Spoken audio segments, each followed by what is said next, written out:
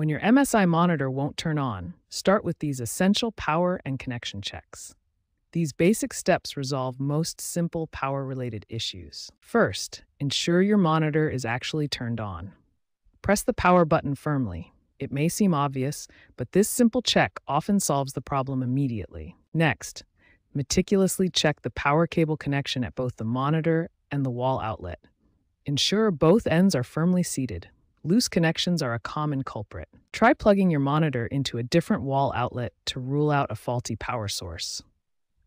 Sometimes the issue isn't with your monitor, but with the electrical outlet itself. Carefully inspect all cables for signs of damage, such as cuts, bends, or exposed wires.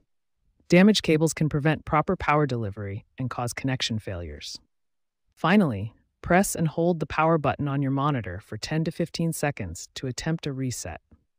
This can clear any temporary issues and restore normal operation. These basic power and connection checks resolve most simple monitor issues. If your monitor still won't turn on after completing these steps, you'll need to move on to more advanced troubleshooting methods. When basic power checks fail, the next step is examining your display cables. Start by checking your HDMI or DisplayPort connections. DisplayPort cables are another common connection type. Make sure the connector clicks securely into place and check for any visible damage to the cable. Use your monitor's on-screen display menu to manually select the correct input source. This ensures your monitor is looking for the signal on the right port. Next, verify that your computer is actually running properly.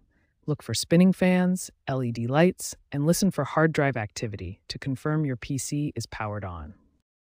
If driver issues are suspected, boot your computer in safe mode. This loads Windows with minimal drivers and can help identify if graphics drivers are causing the display problem. As a final troubleshooting step, perform a factory reset of your monitor. This can be done through the on-screen menu or by a power cycle reset method. These advanced troubleshooting steps should resolve most monitor display issues. If problems persist after trying all methods, contact MSI support for warranty assistance.